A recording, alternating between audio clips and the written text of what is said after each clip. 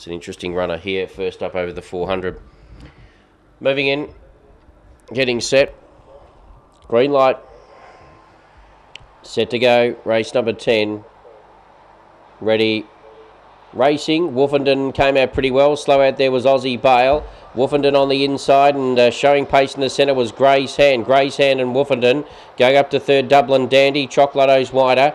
Then came Aussie Bale starting to wind up. Then Alex's Entity. The others well back round the corner. Wolfenden just the leader. Getting up on the inside, Dublin Dandy. Late down the outside was Chocolato, but it's Wolfenden. Wolfenden winning it. Aussie Bale's got up for second. Chocolato third. Fourth, I think, Dublin Dandy. Just in advance of Alex's Entity, then Gray's Hand. Well back Kafinti and Lady Abbey. And the race time is around 22.89.